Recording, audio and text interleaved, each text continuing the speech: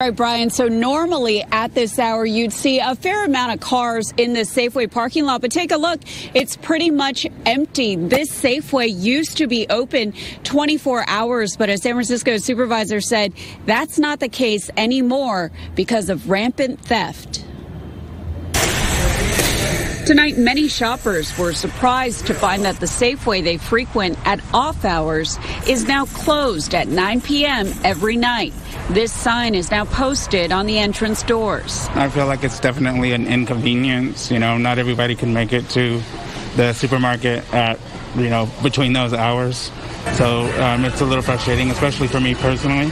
I like to shop later on. Supervisor Raphael Mandelman's district includes the Market Street Safeway in the Castro. And I think like a lot of retailers, they have been experiencing increasing property crime and theft from their stores. I think the last 6 months, from what they say, has been sort of off the charts in terms of how bad it's been.